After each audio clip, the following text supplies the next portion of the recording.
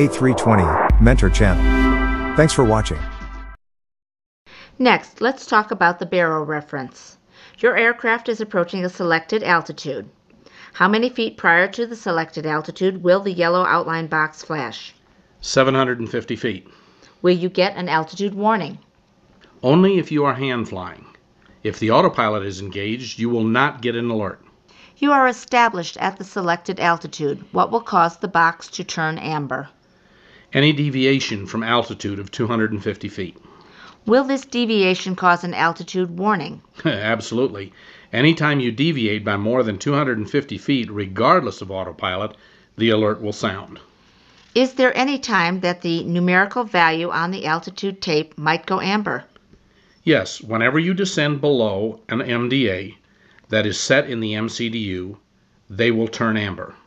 When will you get a numerical value on the IVSI? Anytime climb or descent is greater than 200 feet per minute. Would the IVSI pointer and the numerical value ever turn amber? Yes, whenever you had an excessive vertical speed. If an amber box appeared around the vertical speed numerical value, what has occurred? The numeric value is IVSI, which is provided by the IRs. If you lose the IRs and revert to regular VSI, the ADIRs are now supplying the baro reference, so you get the amber box. At the bottom of the altitude tape, coming into view, there is a blue box around 28,000. What is that blue box? That is the selected altitude on the FCU. Could that box ever be seen at the top of the altitude tape?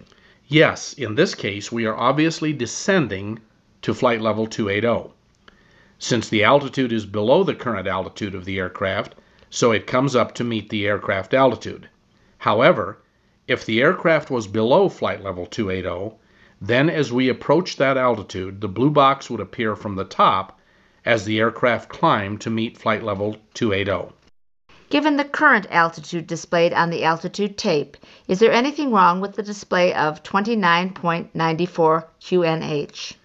Yes, we are above the transition altitude of flight level 180. So we should not be displaying the QNH, and it would be flashing. How would you correct this problem? You would have to go to the baro knob on the first officer side of the FCU and pull the knob out. This would switch the display to STD. There is an amber ILS displayed on the PFD. Assume it is flashing at you. What has occurred? First, in the MCDU, I have selected an ILS approach, and I have selected the approach button on the FCU to on. However, I have not selected the ILS button on to display the ILS raw data. What would occur on a non-precision approach? On a non-precision approach, there is a similar function that is called VDEV. We normally get a magenta VDEV for an approach nav approach. If there was a flashing amber VDEV, it would indicate a similar situation had occurred. It would indicate that I have selected a non-precision approach in the MCDU, but I have the ILS button pushed, displaying the glide slope. Since glide slope takes precedence over anything else, we could not see the raw data for the non-precision approach. What is the magenta donut displaying? It is displaying the vertical navigation deviation.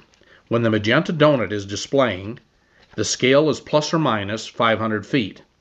So if the aircraft is more than a 500-foot deviation from the VNAV descent plan, you would not see the donut. However, you can see a more accurate reading of our deviation in feet on the prog page of the MCDU, but it doesn't give us a graphic display. However, if we are on an approach nav approach, the donut is replaced with the shoebox. It is still a VNAV deviation, but it is now only 200 feet instead of 500 feet. A big difference between the vertical navigation magenta donut and the magenta diamond for an ILS is that VDEV is very linear. It's always 500 or 200 feet all the way down. However, if you have a glide slope referenced by the magenta diamond, it is angular. In other words, as you get closer to the runway, the constraints get tighter and it becomes more sensitive.